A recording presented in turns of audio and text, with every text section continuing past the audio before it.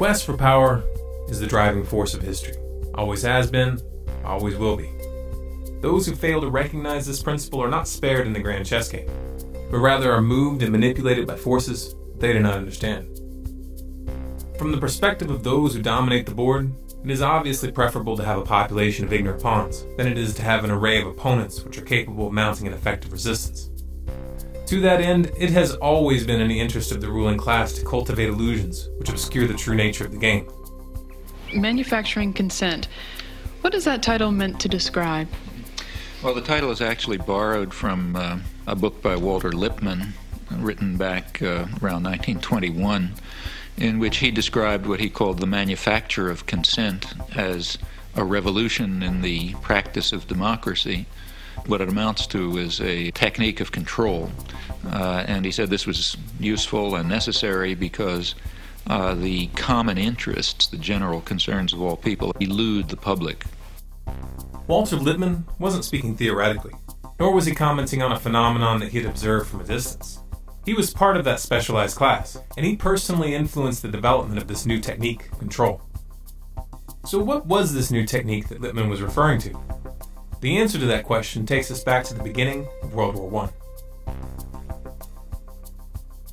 In 1917, Woodrow Wilson formed the Committee on Public Information, also known as the CPI. It was a propaganda agency, and its purpose was to build support for the war with the American people.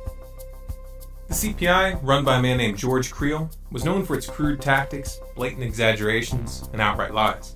However, one member of the CPI, Edward Bernays, had a much more subtle approach. Rather than resorting to lowbrow tactics, Bernays studied the mindset of the American people, and then based on his observations, he created a campaign to promote the idea that America's purpose in the war was to, quote, make the world safe for democracy. This meme was wildly successful, so much so that it continues to be used even to this day. Edward Bernays was Sigmund Freud's nephew, and like his uncle, he was an avid student of human psychology. Some documentarians, such as Adam Curtis in his film The Century of the Self, have mistakenly assumed that the psychological techniques that Bernays went on to develop were merely the practical application of Freud's theories. However, though Freud had a significant influence on his nephew, the reality of the matter is that he was not the source of these ideas. Sigmund Freud, Edward Bernays, and Walter Lippmann all subscribed to a school of thought that was first put forth in 1895 by a French social psychologist named Gustave Le Bon.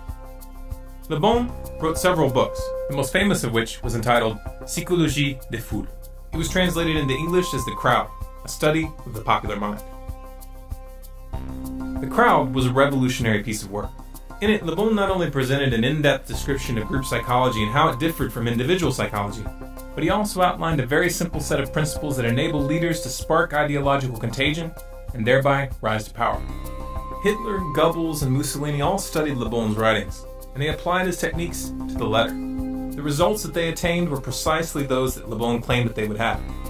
Funny how they leave that little detail out of most history books, don't you think?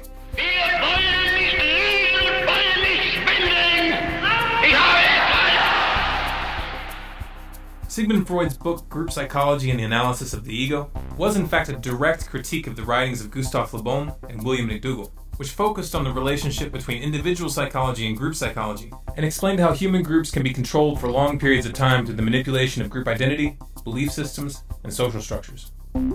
Edward Bernays studied the writings of Freud, Le Bon, Wilfred Trutter, Walter Lippmann, and many others. He then combined their perspectives and synthesized them into an applied science. The success of his Make the World Safe for Democracy meme during the war, both at home and abroad, planted the seed of an idea in Bernays' mind. Could group psychology tactics be applied during peacetime? When I came back to the United States, I decided that if you could use propaganda for war, you could certainly use it for peace. And propaganda got to be a bad word because of the Germans using it. So what I did was to try to find some other words. So we found the word Council on Public Relations. In 1919, Bernays opened the world's first public relations office. He named his agency the Council on Public Relations. It occurred to me that any young debutante who was aware of the times and of herself as a woman being discriminated against, would be delighted to walk in the Easter parade with her bow to dramatize the idea that cigarettes were indeed torches of freedom, and to validate and to invalidate the taboo against women smoking. So I called up a debutante friend of mine, asked her to get another friend and two young men whom they liked, and I also instructed them on how to give information about what they did to the newsreels, weekly newsreels, to the newspapers, to the three important press associations, the AP, the United Press, and International News Service, and to walk from 34th Street to 57th and back and forth, lighting torches of freedom to protest man's inhumanity to women by a taboo against smoking. Next morning, there wasn't a newspaper in the United States, even the New York Times had a front page story, "Debutantes light torches of freedom to protest man's inhumanity to women by a taboo against smoking, lighting cigarettes in their walk." The interesting thing to me was that within 3 days, the newspapers, without any intercession on my part, published accounts that women were smoking in Union Square in San Francisco, in Union Square in Denver, and on the Boston Commons. This was Bernays' specialty, engineering social trends for clients, and he was very, very good at it. Perception was now a commodity, for sale of the highest bidder. Bernays aided the CIA and United Fruit Company, known today as Chiquita Brands International, in a successful campaign to topple the democratically elected Guatemalan government in 1954. He headed up the public relations campaign to garner support for the fluoridation of municipal water supplies on behalf of the aluminum mining company, Alcoa Incorporated, who was looking for a cheap way to dispose of their industrial waste. And he even helped the company convince the American public to eat heavier breakfast so that they would buy more bacon.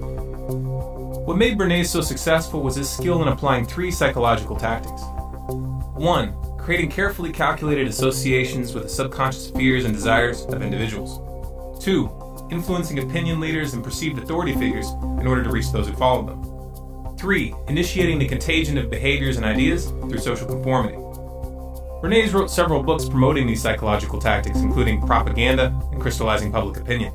In these books, he specifically encouraged governments and corporations to use his methodology to manipulate public perception. This suggestion did not fall on deaf ears. His techniques worked so well that they were adopted by virtually every sector that sought to influence the public. Media, politics, advertising, even the military. As Walter Lippmann had indicated, it was a revolution. Joseph Goebbels, Hitler's propaganda minister, found Bernays' approach very useful. Bernays acknowledged this fact in his 1965 autobiography entitled Biography of an Idea, where he wrote, "Karl von Wiegand, foreign correspondent of the Hearst newspapers, an old hand at interpreting Europe and just returned from Germany, was telling us about Goebbels and his propaganda plans to consolidate Nazi power. Goebbels had shown Wiegand his propaganda library, the best Wiegand had ever seen. Goebbels, said Wiegand, was using my book Crystallizing Public Opinion as a basis for his destructive campaign against the Jews of Germany. Obviously, the attack on the Jews of Germany was no emotional outburst of the Nazis, but a deliberate, planned campaign."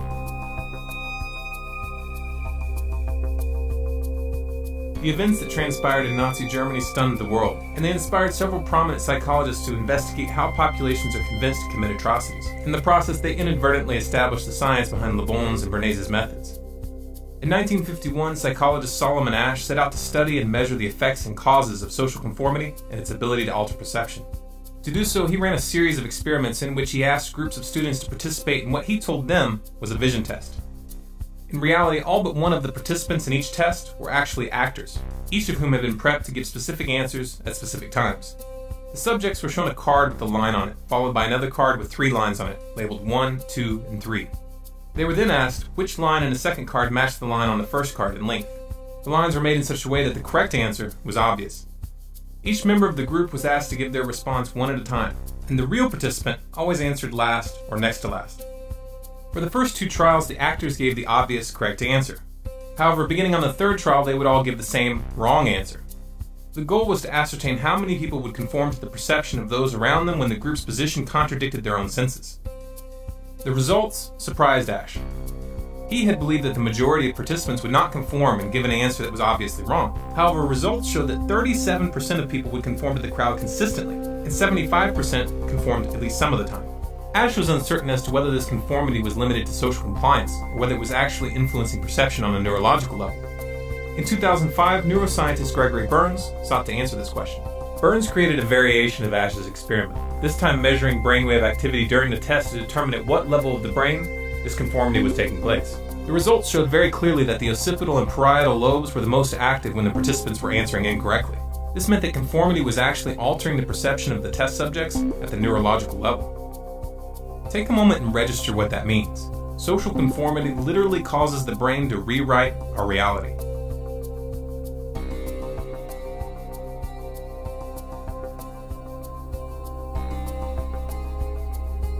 In 1961, Yale University psychologist Stanley Milgram conducted a series of experiments which measured the willingness of individuals to obey authority figures. In the experiment, test subjects were placed in a scenario where they were led to believe that when they flipped a switch, an electrical shock was being delivered to a person in the adjacent room. They were then ordered by a man in a white jacket claiming to be the official scientist in charge to ask the person in the next room a series of questions. If they received an incorrect response, they were to punish them by flipping the switch, thereby administering a shock. For example, in the first line it reads, blue, boy, girl, grass, hat. Now after you've read the 4 choices, the learner pushes one of the switches on the board in front of him, and the number he has selected will light up in this box, 1, 2, 3, or 4. Now if he gives the correct answer, you say correct and go on to the next line. The correct answer is underlined and is also indicated in the right margin. Yeah. If he were to indicate the wrong answer, you would say wrong. Then tell him the number of volts you're going to give him. Then give him the punishment. Then read the correct word pair once, and then go on to the next line.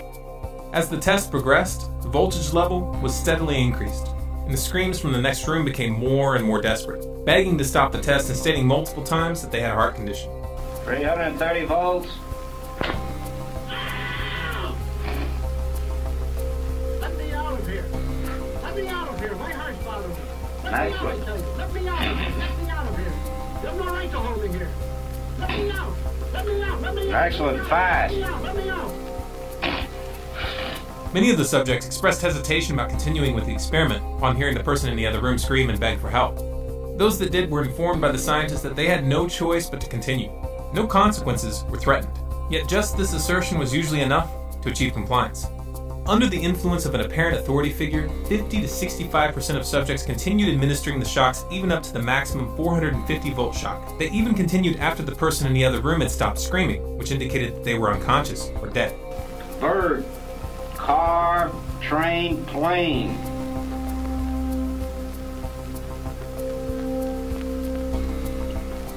Go on, please. Please answer.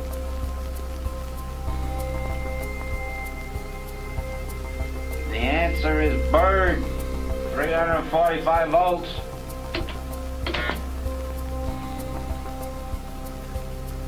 Blunt, knife, stick, word, arrow. Answer, please. Continue, please. The answer is arrow, 360 volts.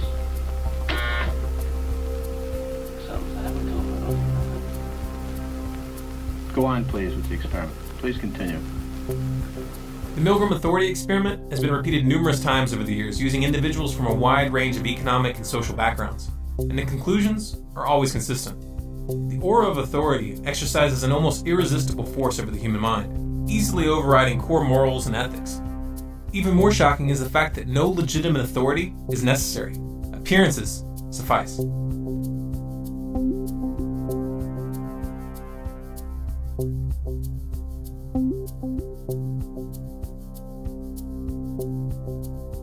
The invisible government that Walter Lippmann, Edward Bernays, and Woodrow Wilson had referred to was not just an abstract concept. It was a very real and concrete reality, and they were well positioned to comment on it because they directly participated in its creation. It all started as an inquiry. The inquiry, to the select few who knew, was a group of 150 men assembled by Woodrow Wilson to gather the data that they thought necessary to, quote, make the world safe for democracy after World War I was over. Among the known members of the inquiry were Walter Lippmann, Paul Warburg, better known as the father of the Federal Reserve, and Edward House, Wilson's closest advisor, the man responsible for convincing Wilson to sign the Federal Reserve Act in 1913. From 1917 to 1918, the group compiled over 2,000 documents to be used during post-war negotiations. The most famous of these was the 14 Points document, authored by Walter Lippmann, which proposed the creation of the League of Nations, the predecessor of the United Nations. Then, to my surprise, they asked me to go over with Woodrow Wilson to the peace conference. And at the age of 26, I was in Paris for the entire time of the peace conference that was held in the suburb of Paris, and we worked to make the world safe for democracy. That was a big slogan. After the Paris Peace Conference in 1919, a portion of the inquiry met at the Hotel Majestic with a number of British diplomats to discuss the forming of a permanent institution. This meeting eventually led to the decision to join forces with a group of high-ranking officers of banking, manufacturing, trading, and finance companies led by Elihu Root, a powerful corporate lawyer who was also a former United States Secretary of War and leading advocate of America's entry into World War I. On July 29, 1921, the merged group filed a certification of incorporation, officially forming the Council on Foreign Relations, also known as the CFR. The CFR went on to build a membership comprised of the world's most powerful business leaders, politicians, and corporations.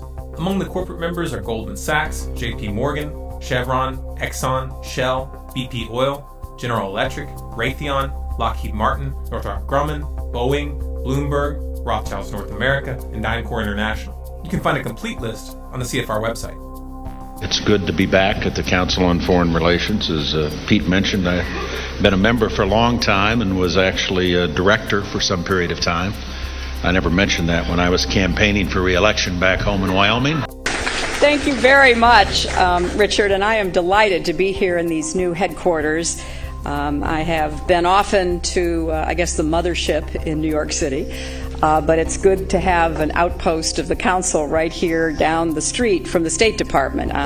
We get a lot of advice from the Council, so this will mean I won't have as far to go to be told what we should be doing and how we should think about the future. John Foster Dulles, Secretary of State under President Eisenhower, is listed as one of the founding members of the CFR on their own website. It was Dulles that convinced Eisenhower to use the CIA to topple the democratically elected Prime Minister of Iran, Mohammad Mossadegh, in 1953. The Shah, the puppet who was installed in his place, was a brutal dictator.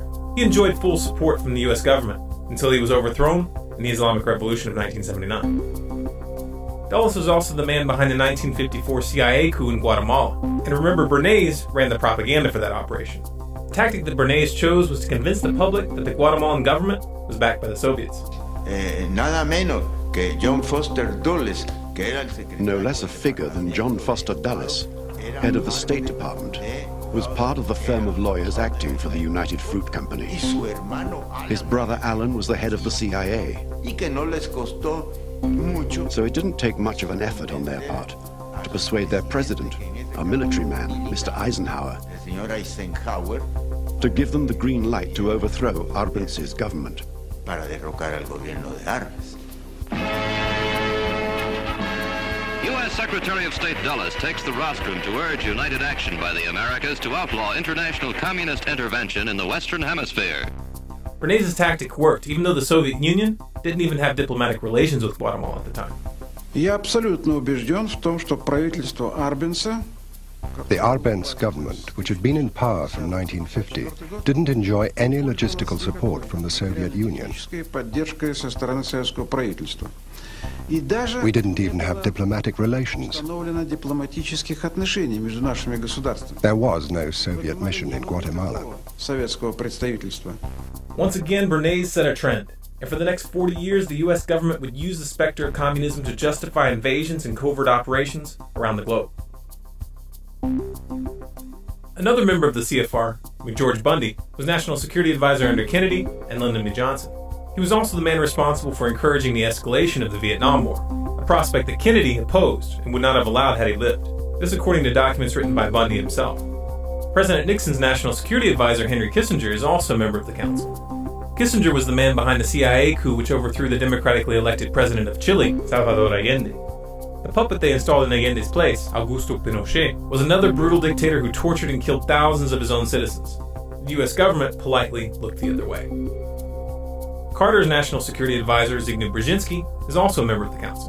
In 1972, I became director of the Trilateral Commission, an American, Japanese, West European public organization. In 1976, I directed the Foreign Policy Task Forces for Jimmy Carter. Then I became the National Security Advisor for 4 years. Then I went back to private life, although in 1988 I was co-chairman with Brent Scowcroft and Henry Kissinger of the Foreign Policy Task Force for Vice President Bush. You mentioned something earlier that you've done that comes up right in the spot that you're sitting many times by our callers across the country, and that is a suspicion that there is a conspiracy afoot through the Trilateral Commission and the Council on Foreign Relations. You ran the Trilateral Commission for how long? About 3 years, I think. Something like that, 3 years. Not only did I run it, I helped to found it and organize it with David Rockefeller. It was Zbigniew Brzezinski who was behind the funding and arming of the Mujahideen in Pakistan and Afghanistan, a tactic designed to incite the Soviets to invade. U.S. National Security Advisor Brzezinski flew to Pakistan to set about rallying resistance. He wanted to arm the Mujahideen without revealing America's role. On the Afghan border near the Khyber Pass, he urged the soldiers of God to redouble their efforts. We know of their deep belief in God, and we are confident that their struggle will succeed. That land over there is yours. You'll go back to it one day because your fight will prevail and you'll have your homes, your mosques back again because your cause is right and God is on your side.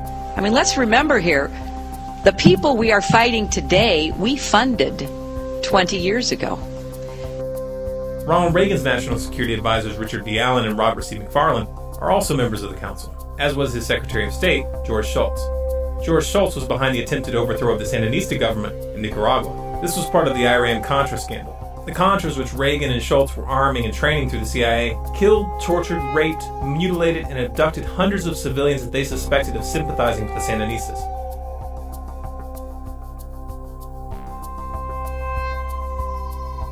George H.W. Bush was a director of the CFR from 1977 to 1979, and his Secretary of State, James Baker, is a current member.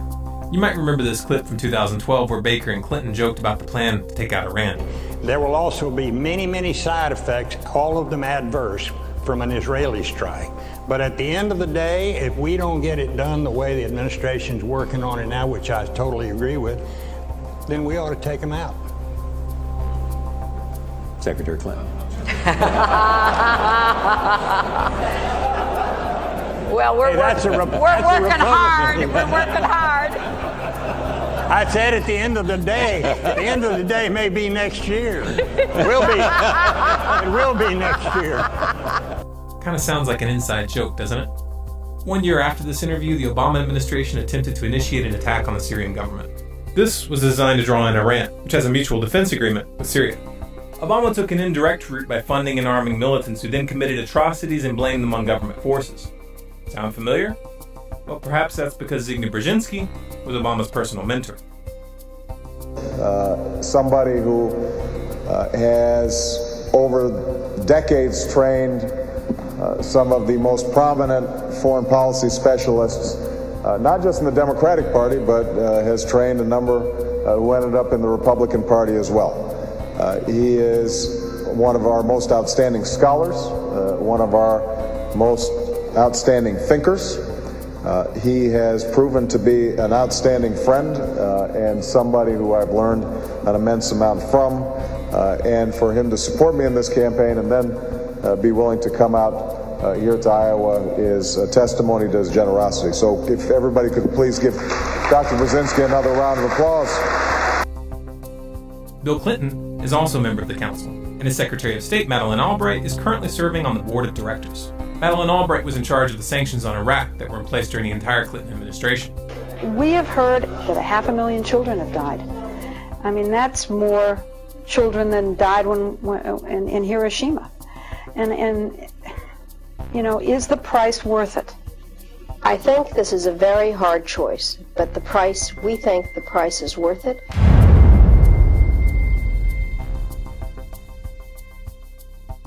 Colin Powell, who led the charge to war with Iraq by presenting false evidence to the UN in 2003, is also currently on the CFR board of directors.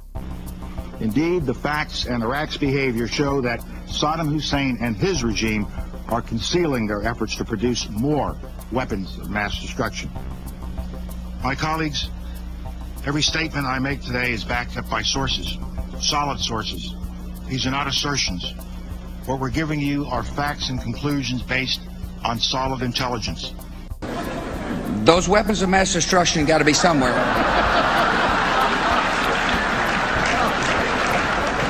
Nope, no weapons over there.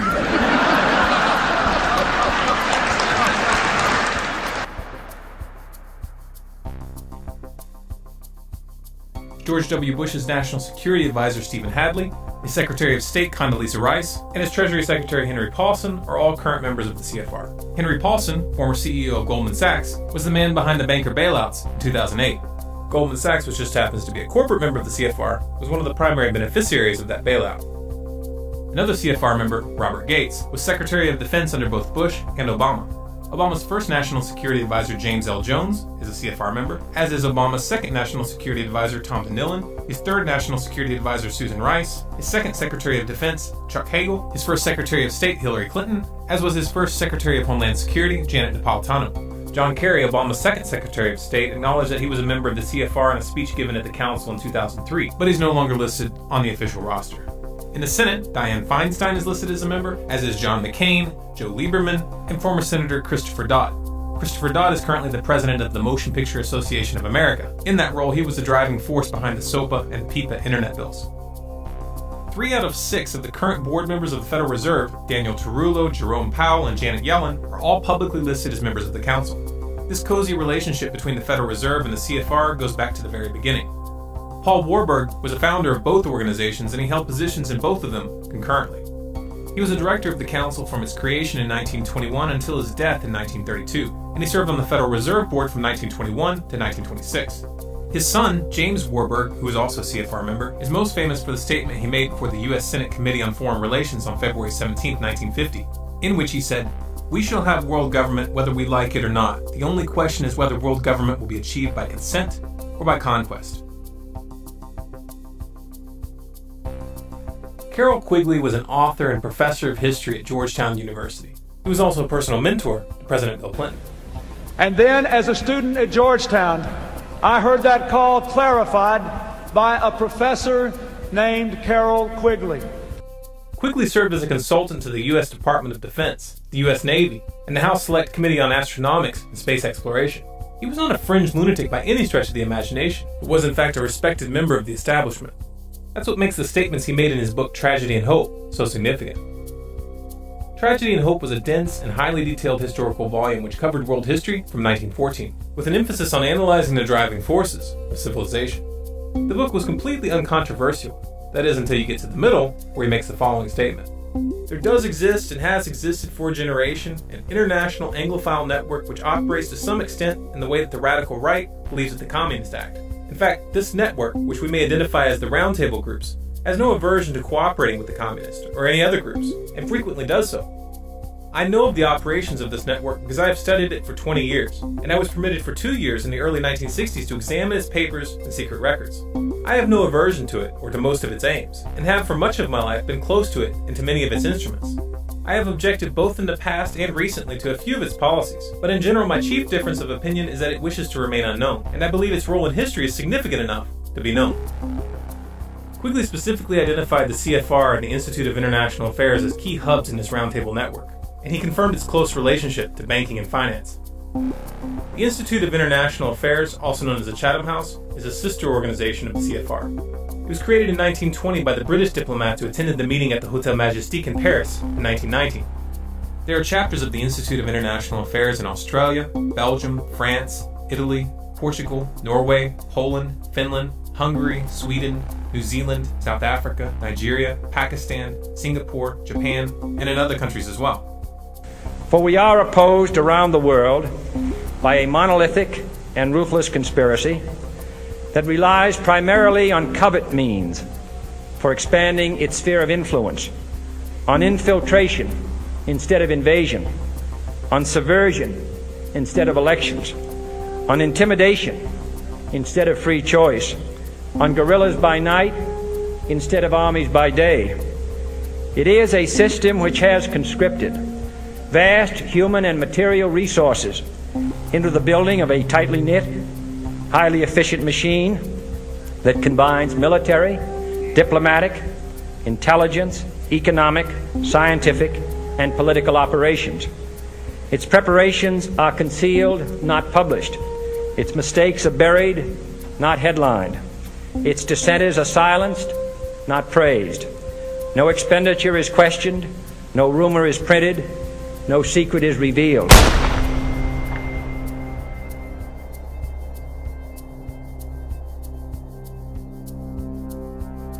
The secret to the power that the Council on Foreign Relations and the other roundtable groups wield lies in a clever application of the techniques that Bernays developed.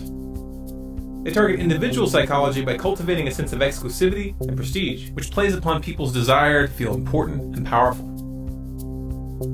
Like Bernays, they manipulate the public indirectly by targeting opinion leaders and authority figures. By influencing their membership, which is comprised of men and women in the highest levels of government, business, and finance, they hijack the phenomenon observed in the Milgram Authority experiments while bypassing the electoral process. Most of the meetings held at the CFR are run under Chatham House rules, meaning that the ideas discussed there may be used and spread by those present, but no one is allowed to mention where those ideas came from. I would like to remind the audience, it says here, that this meeting is not for attribution. This means that participants are welcome to make use of the information received at the meeting, but neither the identity of the speakers nor that of any other participant may be revealed, nor may one cite a council meeting as the source of the information. These closed-door discussions and their exclusive membership process work together to engineer the phenomenon demonstrated in the Ash conformity experiments. New members must be nominated by an existing member, seconded by 3 members, and approved by the board of directors. This process ensures that ideological continuity is maintained as social conformity brings new members into line with the group. It's important to remember that wealth, social status, and official positions of power do not reduce the effects of group psychology. We get a lot of advice from the council, so this will mean I won't have as far to go to be told what we should be doing and how we should think about the future. To put it in simple terms, the politicians aren't the ones calling the shots. They're just puppets. Voting the bums out doesn't work, and it hasn't for a long, long time. Now you know why. Even if we remove every single corrupt oligarch from the councils of government, we will end up right back in the same situation unless we deal with the psychological underpinnings of our enslavement. But how do we do that? How do we reach the group mind and shake the crowd from its slumber? Group psychology is a weapon, and like all weapons, it is capable of being used for good or for evil. For many years, it has been in the wrong hands. It has been hidden from the public and used against them. It's time for the people to pick up that weapon and use it to free themselves. It's time to start studying. Read Gustave Le Bon's books, The Crowd and Psychology of Revolution. Read Edward Bernays' books, Propaganda and Crystallizing Public Opinion.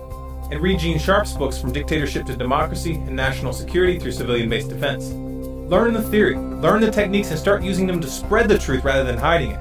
Start using them to prevent wars rather than start them. Start using them to stop the militarization of the police and to end the surveillance state. Use them to bring this corporate mafia to its knees. Some of you may find this proposition frightening. This is dangerous stuff. These are ideological M16s with boxes of ammunition. If even a few motivated individuals started using these techniques effectively, it could seriously disrupt the balance of power. But that is exactly what's needed.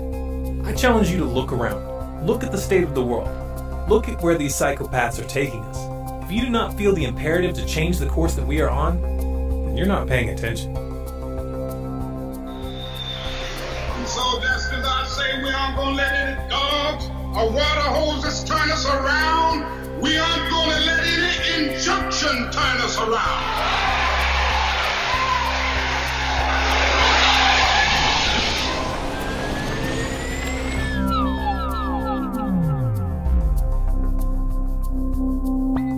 feel as strongly as we do that the public needs to see this information, then make a commitment to get this film into the hands of as many people as possible. Share it through social media, post it on your website, send it to your friends via email, or pass it out on the street. You have permission to download this video and distribute it and display it in any non-commercial way.